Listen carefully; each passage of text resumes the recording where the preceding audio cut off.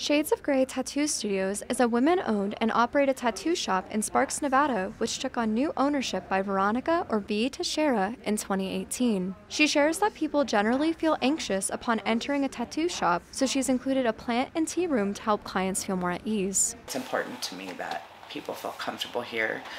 Usually my mom's here, and when on our busy days, she offers coffee, we have tea. Building on this sense of community, Nancy Dixon explains that tattooing can be an outlet of support for people who struggle with their mental health. Clients who do struggle with self-harm, they like to get tattoos in the areas that they feel compelled to self-harm, and that way they're less likely to hurt themselves because they don't want to ruin, they invested money into this and time and effort into coming up with a design, and it's beautiful, and so they don't want to ruin it. And so it almost kind of helps them, practice self-control in those moments. And then in addition to that, the controlled pain in a clean, safe, and comfortable environment to be able to feel pain for some people is a release. Not only does Shades of Grey build a community within the shop, but they also focus on outreach, partnering with local organizations like the Eddy House. We've done an art class with them, and we plan on doing more. We've done some donations.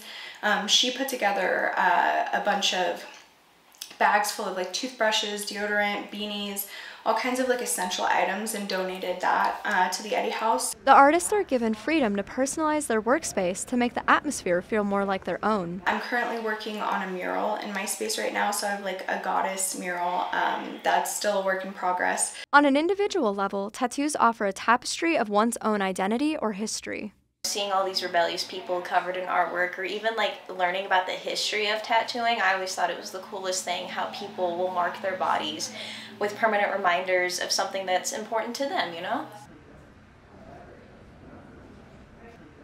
I got to do a World War II veteran's second tattoo. My mentor did his first one for him, and it was, a dedication to the years that he spent in Vietnam. So just being able to sit down and talk to him and hear about the things that he experienced and lived through was the coolest thing.